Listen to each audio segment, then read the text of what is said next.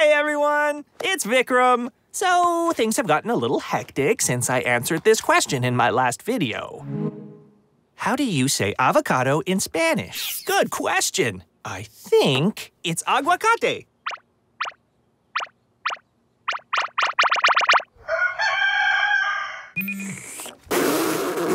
I didn't realize it, but I sparked this huge debate, and everyone was asking me to pick a side. I even got made into a meme. So I learned that in Spanish, names for things can vary a lot depending on the place you're in. And so can definitions. Like coche in some countries is a car, in others, a baby carriage, and in some places, even a pig.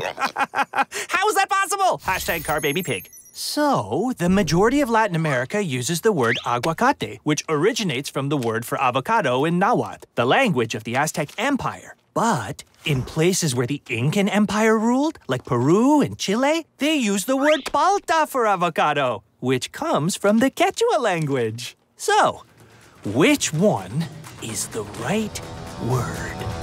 Well, both aguacate and palta. 2 words for one beautiful thing. We all love avocados, and they love us back. Mwah!